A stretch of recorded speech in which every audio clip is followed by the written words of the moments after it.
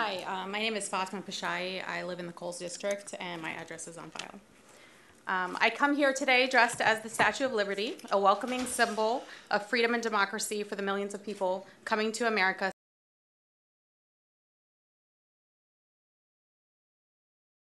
seeking a better life. At the base of the Statue of Liberty, there is a famous poem by Emma Lazarus, and I will read it to you.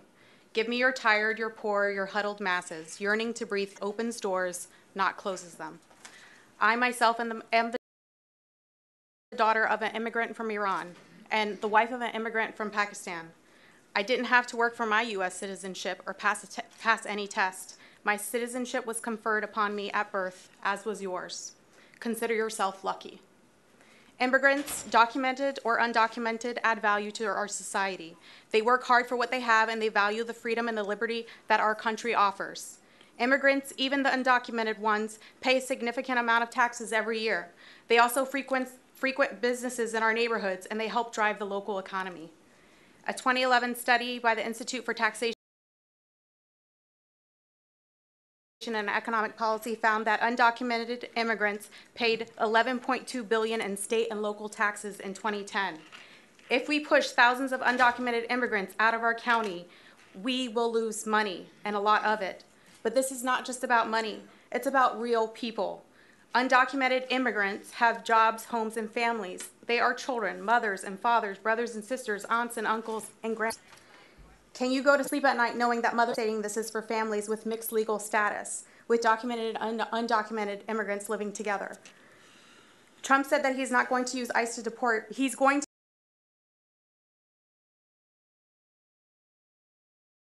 use ICE to deport violent criminals, but we know this is not happening.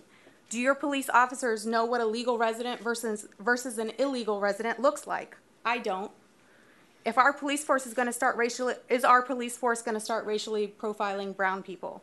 Are all non-white residents going to are they going to have to start carrying around papers to prove that they are legal residents or U.S. citizens? Do you really want people to be so scared of interacting with local police that they fearful that they will be turned into ICE, that they no longer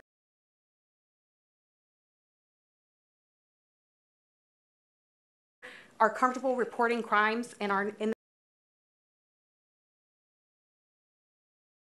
the neighborhoods? If there are violent criminals living amongst us, I trust that our local law enforcement is competent. Please come forward, and everybody should line up right behind the speaker in front of them. Again, we've got Harry Wiggins, Cozy Bailey, Patrick Sowers, Alice Butler Short, and Rafi Ahmed. Harry Wiggins, 3525 Wooders Inn Trail, Lake Ridge, Occoquan District. I'm reading a statement of State Senator Scott Servell of the 36th District. I'm very concerned about any policy that assists the federal government's change policy of conducting street sweeps and random stops at Prince William residence. I've confirmed that last Friday ICE stopped and detained 10 men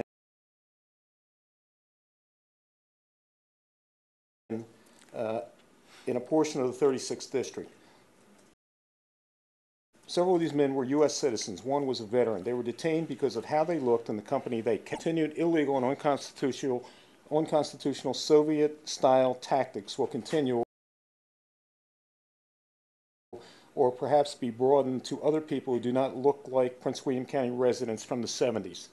The concern for this behavior reaches immigrant. As you know, eastern Prince William County is one of the most diverse communities in Northern Virginia.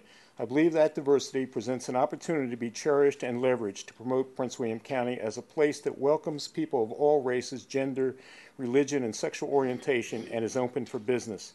Collaboration with these raids will undermine Prince William County's reputation, expose taxpayers to unnecessary legal expense, and divide our community. Please think better and support Prince William County's newest residents instead of demonizing them. That's from State Senator Scott Servell, 36th District of Virginia. Now my own statement, which will be very short. We went through this in 2007, and I'm appalled that we're doing it again, that Corey Stewart, running for governor, has to pull out all the stops when he's polling 8% to essentially demonize Latinos. And last Tuesday had this press conference here in the McCourt building, standing alongside of Janine Lawson, who directs her own little hate group out there in Brentsville. and it's really appalling, and it degrades this county. And some of you, I think, really care about Prince William County. Some of you don't care, that you're looking for other opportunities. Thank you.